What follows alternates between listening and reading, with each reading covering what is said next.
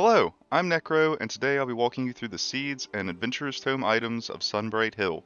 Timestamps will be in the description, so without further ado, let's begin. For this map, we'll be starting at the Clay Soldier Garden Triport.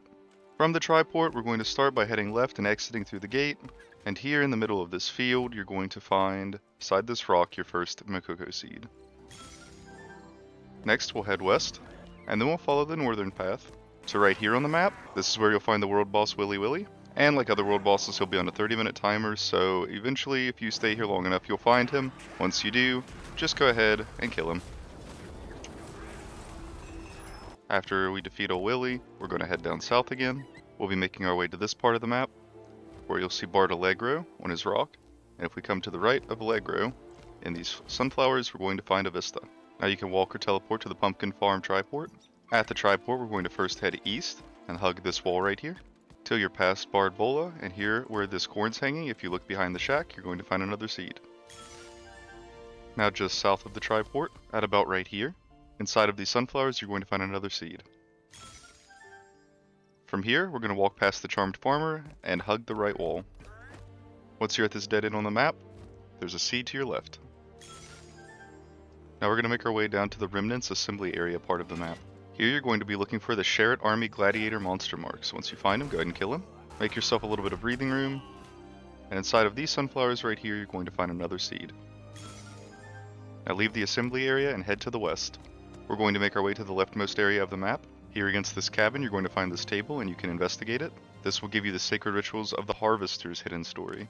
Then if you leave the gate and just head south a little, at about right here, you'll find this pumpkin patch, and if you search it, you'll find another seed.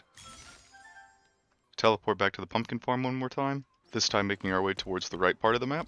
We're going to be heading to approximately here inside of this pumpkin field, where we'll find another seed.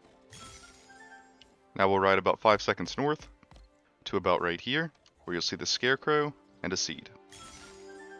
Now leave this field along the road to the east, and at the zone's eastern wall, about right here, you'll find some wolves who aren't aggressive and another seed. Follow this path up to the northeast, and at about here, underneath this fruit tree, you'll find your final seed before the dungeon. Now let's head back to the Clay Soldier Garden. Now we'll be starting the tomb of the Great King Luterra. Before we head in, just a quick reminder to check your Adventurer's Tome to see if you need a specific difficulty. Once inside, we're simply going to make our way along the path. Once you get to this little nub right here, you'll check it for a Mokoko Seed. You'll open the moon door, and as soon as you walk through, if you take a small right, you'll find a seed. Keep heading along this hidden path because there are quite a few more back here.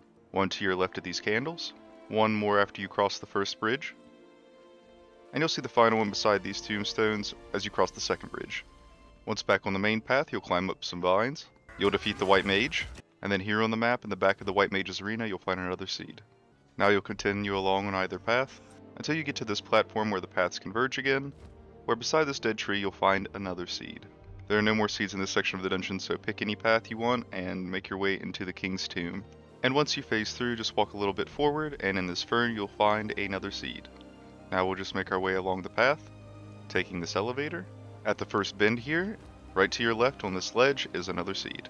For the final seed, you'll make your way to the next bend, and if you see this pot here, you can actually break it. Underneath of it is the final seed. And now all that's left is to finish the dungeon. Make sure to keep going until you get this chest because the dungeon doesn't complete until you do. Alright, that wraps up Sunbright Hill. If this video helped you at all, consider leaving a like, it would mean a lot.